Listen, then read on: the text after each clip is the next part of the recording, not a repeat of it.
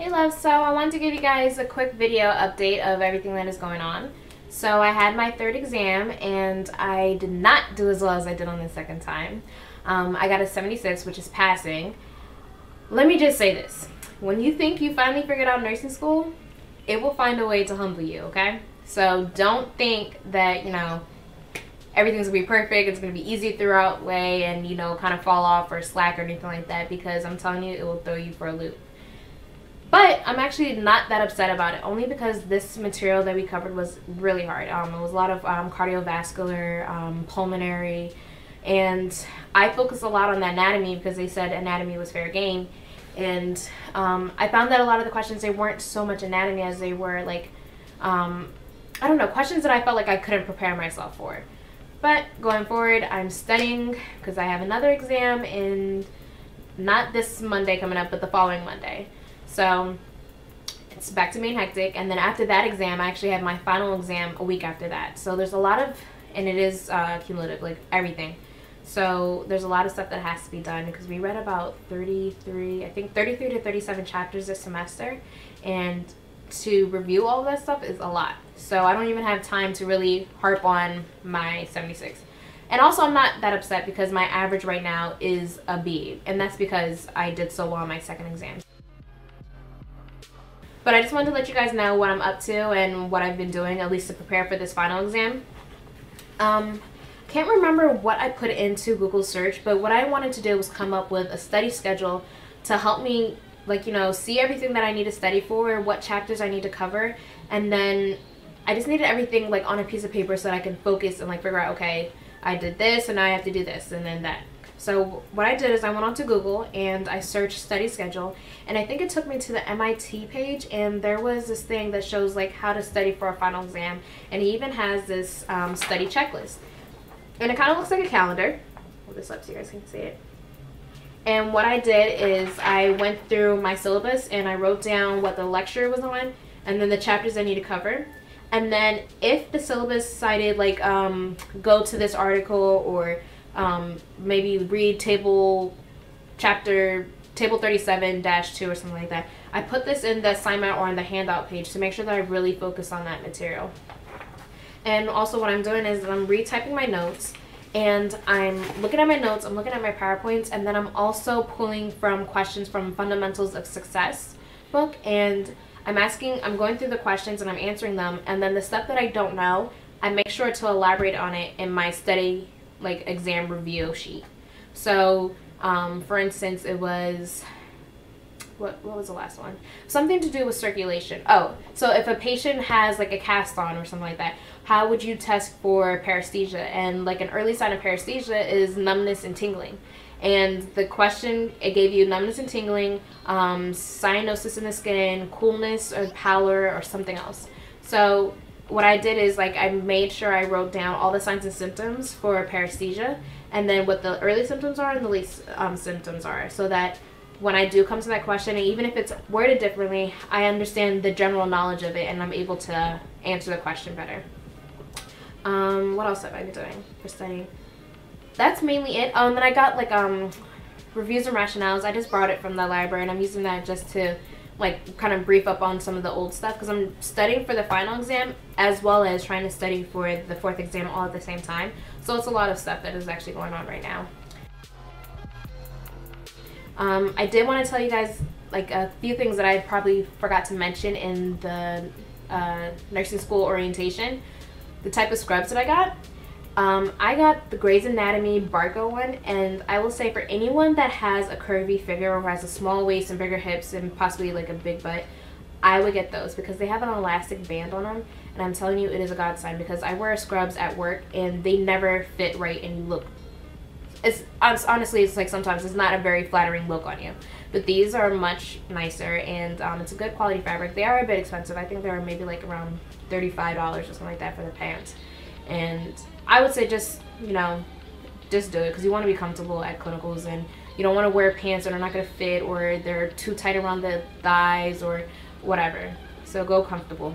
If we just had like a generic top, we had to have a pocket on the left side, I think.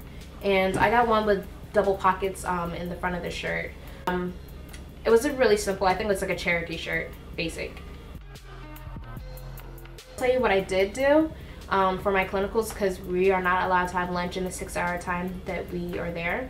So we are allowed to bring like granola bars, and my friend introduced me to Belvita blueberry biscuits.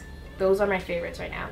Stick them in my pocket, it is easy to go. It's mainly carbs because it is a biscuit, but I do find it holds me over pretty long because it does have whole grains in it. And before that, I was also doing Fiber One cookies or Fiber One granola bars. Just something with a little bit of fiber and protein to hold you over. So those are my tips for that. Also, I followed Nurse Nicole's suggestions, and I made myself a med book. And in here is all the meds that we were going over for at least in class or in clinicals, and in lab also. So what I did is I wrote the med, I wrote what is a treat, the side effects, and then what to assess when the person is taking this medication. So for instance, or not even just assess, but also contraindications and how long it will take. So for instance with, what is it? Digoxin. So I wrote it's an antiarrhythmic, it decreases severity of heart failure, increases cardiac output, and the side effects are like CNS fatigue, blurred vision, abdominal pain, nausea, vomiting, bradycardia. But on the assess part, I wrote assess the apical pulse for 1 minute. And a lot of times they have a sliding scale on the MAR, which is the medical administration record. I think I'm saying that right. But it's whatever the doctor ordered, and when you're going to give meds, it will say like hold if pulse is less than 60. So before you even give the digoxin, you're going to assess your patient's pulse, and you're going to make sure that it's within the range. And if it is like higher than like whatever they're saying, do not give it, then you give the medication. But if it's lower than what they say, hold it for you. You do not give the medication, and you know, you will follow accordingly. That's the main thing that I would say. If you're going to make a medication card, put on what you need to assess for beforehand, and then also what you need to look for after. I think with what is it, aspirin, salicylic acid, when there's if they have a toxic effect to it, there's like a certain thing that you need to look out for. I think it's tinnitus, ringing in the ears. So certain things like that you want to write down, because I think if you understand what you need to look out for beforehand and what you need to look out for afterwards, you kind of prepare yourself. Especially if a teacher asks this question, because you know a lot of times you're going to say like you're about to give meds, and my teacher will say, okay, what do you need assessed before you do that? And then you need to say apical pulse, and you know, what is the range? It needs to be just between 60 and 100 beats per minute. And then you check the MAR to see if they have like what you need to hold it for. But also you want to make sure you have a brief understanding of what medications are contraindicated. Or for instance, there was a patient that they kept giving the patients a bunch of different laxatives, and the patient actually had like explosive diarrhea.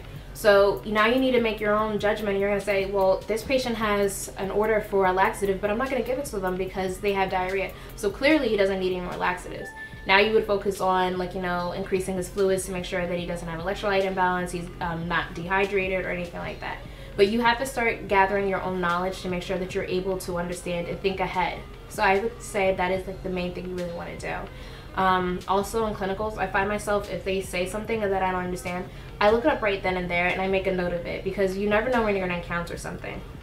Just make sure you understand the ins and outs.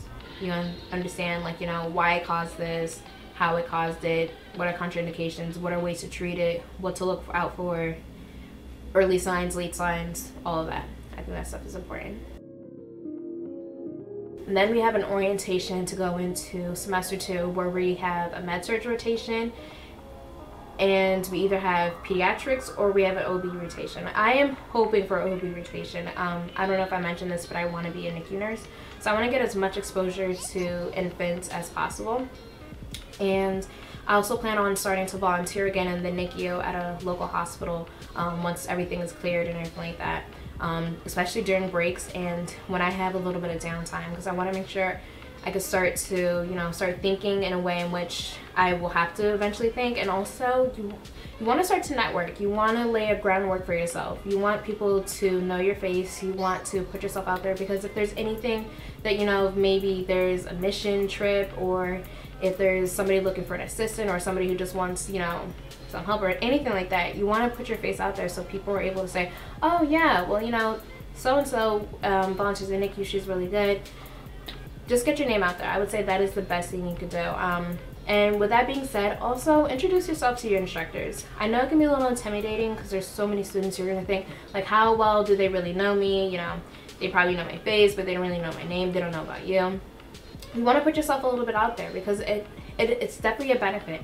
I happened to mention to one of the instructors that I was interested in volunteering in the NICU because she happens to be a NICU instructor.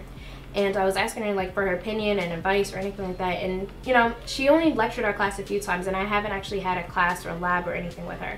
And you know, just from her talking to her, she was like, you know, I don't know you personally, but I hear a lot of things from other instructors and stuff like that. And she was able to give me advice, but also it makes you realize that, like, you know, even if you don't have to say a lot, you don't have to constantly, well, I do raise my hand a lot. I'm probably the annoying person in class, but you know, you don't have to throw yourself out there, but you do want to make yourself apparent. You kind of not separate yourself from everybody else, but you want to make, like, you know, stake your place. You want to be an impact, and you want to really, you know, put your face out there so that they know you. I have a bit of a strong personality, and I do know that about myself. I can be a bit aggressive, and I could be short with people sometimes. And I want to say, like, as far as clinicals, not that I don't want competition or anything like that, but my learning experience is my learning experience. So when I'm in with like, say if I have a partner, a lot of times I don't want to like take the back seat because I want to make sure that I'm learning this too. You know, if my partner is like listening to the heart and lungs, if they're also taking it, then I want to make sure I'm doing that too. I'm not going to hold back and just like, you know, wait for them to tell me what they hear. You need to hear it yourself. So if you're timid and stuff like that, you have to break yourself out of it. You have to, you know, you have to fight for your experience. And not so much fight, but you know, you have to put the energy in. You have to, you know, say like, I want to listen to it too. Even if it's kind of uncomfortable, the patient, you know, it's only going to take them 1 minute. Of course, you don't do it if they're in pain or anything like that, but you want to make sure you listen to everything. You want to make sure that you're able to experience it. So when you encounter it by yourself, you know how to act, you know how to respond, and you know what you're listening for. So I would say that's definitely important. You're in nursing school for yourself. You know, this is my chance to be in nursing school. This is my chance for a learning experience. This is my chance to do what I've been trying to do, and I don't want anyone to get in the way of it. The main thing in nursing school, you want to kind of find out what it is that makes you tick, and then also how do you fix it, because nursing school, like, and nursing in general, yes, you do work by yourself, but you are dependent on everyone else. Everybody needs to do their job for the good of the patient. So nursing school is not a competition. If you get a grade and, you know, everyone else is like, oh, what did you get? What did you get? Don't be embarrassed. I think that's my main thing. I'm so used to doing well in school, and so, you know, when you get a bad grade, you kind of feel down about yourself. And then my teacher helped me realize that, you know, nursing school is completely different. It's not that, you know, A is the right answer and B, C, and D are completely off. No, nursing school is whatever is the most right. So, you know, even when you're choosing an answer, even if you did choose the wrong answer, you know what I mean, it wasn't completely wrong, you know what I mean? So it's hard for other people outside of the program to really understand, you know, when you say, oh, I got a 74, I got a 76 or whatever, they're like, oh, really? Like, you know, come on now, you didn't study hard enough? No, I studied my butt off. It's just a really hard concept to grasp. So don't let it get you down. And when you are talking to other people, don't let their opinions and don't let them influence how you feel. Okay, so if they got an 88, good for them. If you got a 76, okay, you need to figure out what you need to work on and you need to move forward. But don't let it be a competition that you're constantly trying to figure out what the next person got and you're trying to do better with them, because you're not there for them. You're here for yourself. And I recently came upon an Instagram page. He happens to actually be an orthopedic surgeon, but he's a resident. And his page was like, study as if somebody's life is in your hands. And that, because one day it will be. The truth, like when I'm studying and I'm starting to feel tired and I'm like, oh, I don't feel like reading this next chapter, I have to think, like, Charlene, you are doing this for your patient. You need to read that next chapter. You need to make sure you understand the ins and outs so that I can be a better nurse. And don't just try to skim through, or, you know, I'll just read a little bit here and I'll just catch up on it later. I am telling you, it is so hard to catch up. You don't want to do it because you end up stressing yourself out. So make that time, put in the work, and you will appreciate it later. So I hope everyone is doing well, and if you guys have any questions, let me know, and I will make a video once we do my orientation for second semester, and I'll let you know what we're going over and what books we're going to cover. And so I hope everyone does well, and I will see you guys soon, and enjoy the rest of your winter break.